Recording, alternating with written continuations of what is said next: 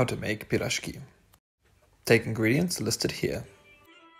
Turn potato into finer potato. Yeast into hot milk, activated, bubble, bubble, bubble, toil and trouble, yum. Stick of butter, melted, melted, melted, liquid gold. Flour, a whole bag. Pour yeast and your liquid gold into the flour. Single hand air, crack twice. Mix, mix, mix, mix, mix, mix. Don't stop. I said don't stop. Yeah, there we go. Take out and knead until it no longer sticks. Yep. Leave to double in size. Cabbage chop. Fry potato and cabbage until golden brown. This will be our filling. Check out that dough. Nice and airy. Roll bits out with something circular. Put in some filling. Couldn't record and show you how I folded them. Brush with egg with whatever you have. Paper towel if you're creative. Into oven at 180 until nice and golden brown.